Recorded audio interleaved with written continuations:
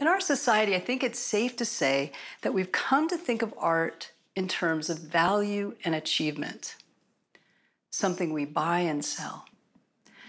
We've become focused on the external measure of it, sometimes at the expense of the internal process of it. But it's our job to maintain the channel and hone the skill of our crafts so that what's trying to come in can come in clearly. I'm Laura Chandler, and I'm a songwriter, recording artist, and a teacher. I'm also one of the co-founders of the Foundation of the Sacred Stream, a school for consciousness studies in Berkeley, California. So let's talk a little about this internal process of creating. What are we doing, right? Well, we're connecting with something larger than ourselves.